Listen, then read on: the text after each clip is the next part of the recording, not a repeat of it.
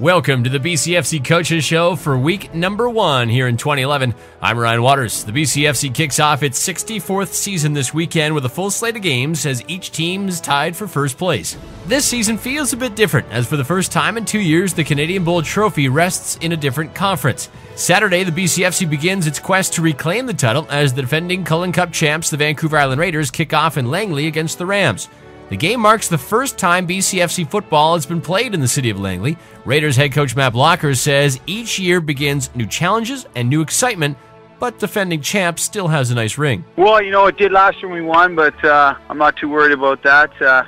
I'm just worried about this year and hopefully getting back to that game. Do you feel preparing for this season is old hat for you now? Not really. I think every year you got new players in and a new style team, and it just brings out the excitement and the juices, and away you go. And I still think we're learning all the time, and we're as a coaching staff especially, we're trying to get better all the time. And I think once we stop that, then it'll be time to hang them up. But nothing to me is old hat. It's one thing I've learned every year that's new, and something always new comes up you've never seen or done before, and that's what makes football such a great sport.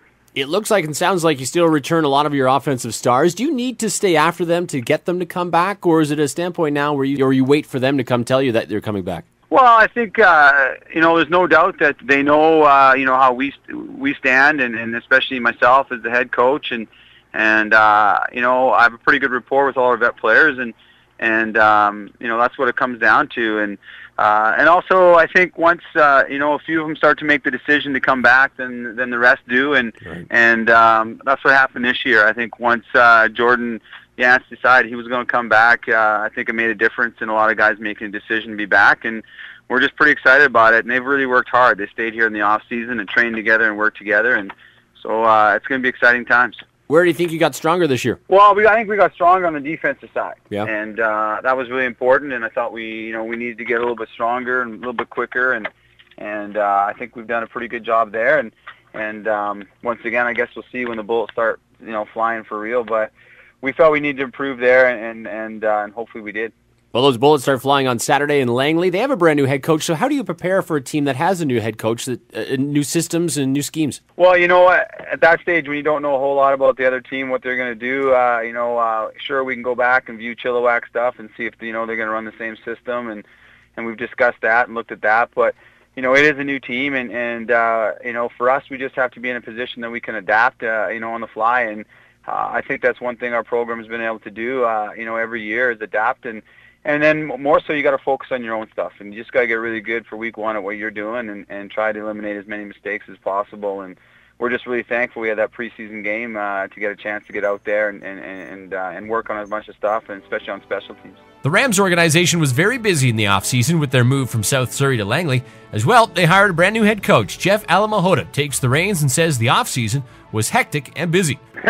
It's exactly right. It's been short, but man, things have been going so quickly that it seems we can't wait to get to our first game here. Exciting now being part of the city of Langley? Absolutely. It originally was my hometown, and having the Rams move here, it's great to sort of be the hometown and coaching a football team right in your backyard. Mm-hmm. I want to ask you about your quarterback position, because the Rams used a couple last year. Do you have a number 1 coming out of camp? We do, yeah, we do. His name's Nate.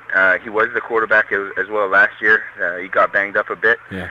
But Nathaniel White is our starting quarterback, and he's looked awesome. Our main camp as well as in our inter-squad game, he's really sort of taken the reins per se, and he's taken the offense and really been a leader for them, and we're really excited to have him there in that position and have his abilities and sort of get him rolling, taking the reins of the club and letting him show the league is what kind of player he can be. Other than Nate, who are 1 or 2 guys that you're kind of excited to see this year? Wow, well there's a bunch. There's a tailback that we got out of a community football program here. Kyle Albertini, he's a dynamic football player. He does great things with the football in his hand.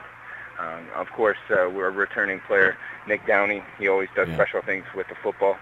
And then on the defensive side of the ball, we have a couple guys coming out that are going to do some dynamic things. Obviously, Jordan Linnon, but we get Jazz Dillon back from University of Regina. He's going to help us up front with the D-line. And so we are real excited to see those guys help out. Week 1, you draw the Raiders, the defending champs. How have you prepared for them? Well, we've prepared like we usually prepare. We've tried to get guys understanding that every week is the same week, regardless of who you're playing. But of course, it's great to put ourselves up against the team that's kind of the team to beat in the conference right now. So guys are excited. They really want to do well, and they want to show guys that we can compete with the teams that are in the higher echelon up in this league right now. On Sunday, the Okanagan Sun will travel to their interior rivals to face the Kamloops Broncos. The Sun are one of 3 teams who made a head coaching change as the Jason Casey era begins. He becomes the 3rd head coach in 4 years for the Sun and says the team is ready for the challenge ahead. I think so, yes. For the most part, they're just eager to get on the football field and start beating on someone who doesn't wear the same colored jerseys as them. 2.5 weeks is a long time to be beating on your teammates. So mentally, physically, emotionally, I think we're very ready for week 1. You take on the Kamloops Broncos, a team that you obviously faced in the past, but not with a new coach. They have a new coach as well. Can you prepare the same way with a different head coach that you would in the past? A little bit, yes. We are looking at old game film, not only against us, but other games they played in last year, just to get a feel for what they might bring at us. But essentially, they and us are going into the game blind. They don't know what we're going to be running. We don't know what they're going to be running. So it's going to come down to who's got the best horses. So we're betting that our horses are better than theirs, so we can handle whatever they throw at us that is new to us and be able to make adjustments on the fly. When I ask you about the personnel, it seems like every time I check OkanaganSun.ca, there's a new guy from somewhere else coming. Is there more guys from out of province coming on this team or going to be on this team this year than ever before? It's possible. Yeah, it's September 15th is a long way away. So if talent crosses our path, we're going to try and get it. Other than a victory, obviously, in week 1, what do you want to accomplish? I just want to get some, consistency already to our game. Offense, defense, special teams. I want guys to be able to step up and show, this is the 12 guys that are going to run this offense, defense, whatever it might be for the rest of the season. We're the number 1 team for you guys, and that's what we want to be. We want to see players step up and say, I'm the starting linebacker, I'm the starting O-tackle. That's what we need to see. Now, obviously, first game there's going to be hiccups, but we also want to see those that can handle making a mistake and then bouncing back the next play and not letting it drag them down. So I guess maturity comes for the most part, and there are some 17, 18, and 19-year-olds that are showing that as well. So I think there'll be a lot of new names at different positions, but by no means will we have a step back in the talent level. The Kamloops Broncos are coming off their best season to date, missing the playoffs by just 1 game. The Broncos hired Duncan Orthius to lead the club after the resignation of head coach Rob Ellis.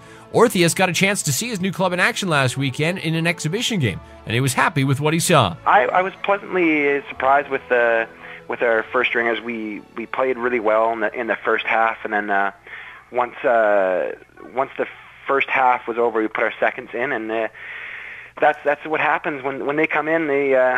Chilliwack came back, and I give all the credit to Chilliwack there. But there's still a lot of stuff to clean up. But I was happy with our performance in the first half.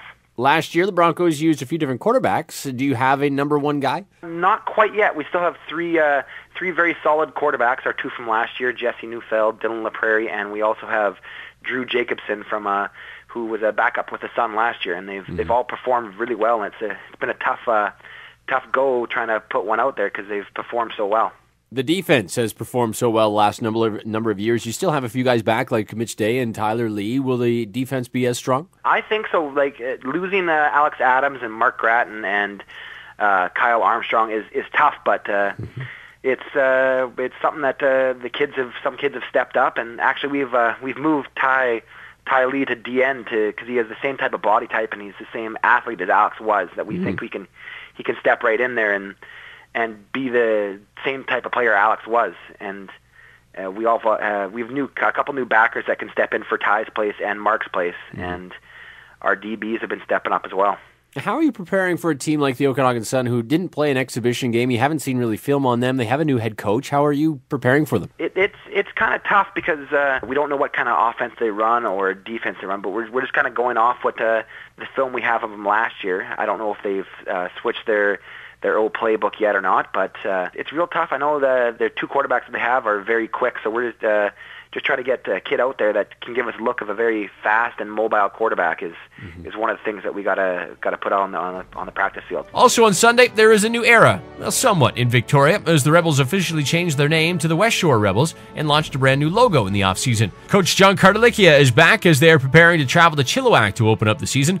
Cartalicia got a first-hand look at what his team needs to work on after an exhibition game last weekend. Oh, absolutely. You know, that's what exhibition's all about, right? Yeah. To give you a good view of your team and give a bunch of new guys an opportunity to show themselves and tons of stuff. But yeah, we've got a mountain of things to work on. And when you play a team like the Raiders, obviously, that gets magnified because you're playing the league champions. So they're going to be good. And if you're a little rusty and in preseason mode, then you're going to pay for it. So such a big part of your offense from the last couple of years, Sam Adu has moved on to bigger and better things. Who's going to carry the load this year for the Rebels? We got a kid named Greg Morris we're pretty excited about. I mean, you never replace a Sam Adu, you know, but Greg's definitely a very exciting back. He's very talented. He's very tough and a very humble kid. So we think he'll do some special things for us this year. Other than Greg in the running game, who are you excited about this season? Oh, I'm excited about a lot of guys. We've got some talent here. You know, I had a really young team last year. We had a lot of kids that were still in 17, 18, starting all over the field. A lot of them are back this year and just a little older, a little stronger, understand the league a little better, and we're pretty excited about a lot of kids. You open on the road this year in Chilliwack like you did last year. They're coming off a big win. How are you preparing for a new-look Husker team? We never take anybody lightly around here, and we don't just say that, we mean it, right? So it's tough to prepare for Chilliwack right now because we don't have game film on them. Right. They don't have game film on us, but at the same time, we're just polishing up everything we do and knowing that we have to be sharp on the sideline and make on-field adjustments. The Chilliwack Huskers are coming off their first win since the 2009 season after a come-from-behind victory last weekend against the Broncos. Head coach Luke Atchison tells us what the win did for the organization. I guess I could say it got a bit of a monkey off our back. Anytime you go winless in a season, you're definitely hunting for that first win, and we were able to get that on the weekend in dramatic fashion. So it was a great boost of confidence and put a well-deserved smile on a lot of people's faces. So these kids have been working hard and they deserve that. So, I think it gives us some confidence going forward and some momentum to build on. Before the game in Prince George, there's so much goes into the offseason, so much recruiting. Did you accomplish what you wanted to do in the offseason? I guess yes and no. I think we're a little bit disappointed with the numbers that we have in. We only have just over 50. Last year we had a few more than that. I think we started the season with 70. So I'm happy with the quality that we brought in and the product that we can put on the field. We could use a few more bodies and a little bit more depth at this point. Sure. Well, you open at home this weekend against the Rebels. They have some new personnel as well. How are you preparing for them? We haven't seen the film. I know they played against the Raiders on the weekend. We haven't seen that film, so we're kind of basing it off of some of the things that they did last year. We're aware that they have a new running back in there, and Adu's gone. So we're just trying to. Honestly, we have so much to work on without worrying about them that we need to be able to do what we do soundly. We're trying to prepare for them with as little as we know about them right now, and we're not having seen them play so far this year. But we've got more than our things to improve on right now. Week 1 of the BCFC kicks off this weekend for the 64th time. Welcome back to BC Junior Football. Enjoy Week 1.